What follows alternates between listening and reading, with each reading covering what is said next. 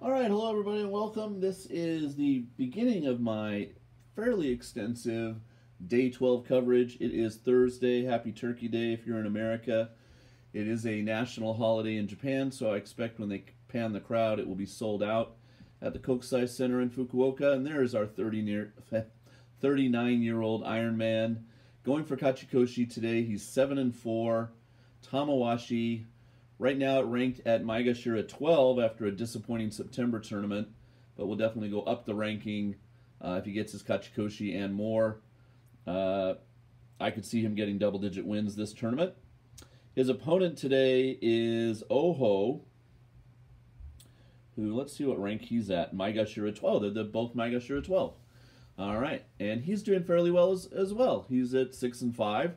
No worries there, he obviously wants to win here today, despite my wishes, and go to 7-5, and have only one more match to win to secure his Kachikoshi in the final 3 days.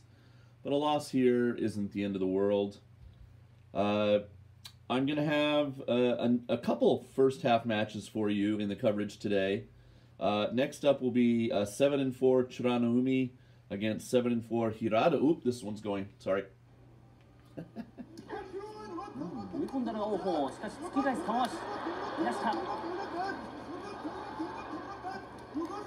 Come on, Tamawashi.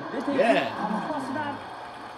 王鵬土俵の外に吹っ飛ばしました玉鷲39歳勝ち越しを決めています。力強い押しですね。すごいですね。すごいですね。All right, so he does get his Kachikoshi here. Normally on NHK, we'd say he'd be off to the interview room where, they kind of put him up on the screen in the NHK broadcast, and he would be interviewed about how it feels to get his Kachikoshi. I'm sure he'd say it's a relief after what he did in September, and he's just taking it one day at a time.